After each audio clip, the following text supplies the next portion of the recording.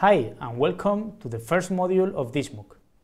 In this module we are going to introduce the main concepts and tools we will use during the rest of the course.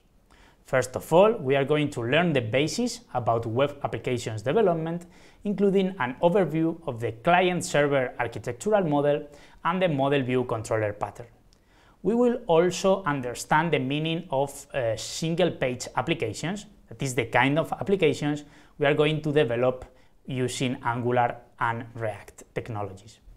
Then we will take a look to several technologies and tools that will be very useful when developing this kind of application, including also developers' tools that we will use in order to debug our applications when developing them.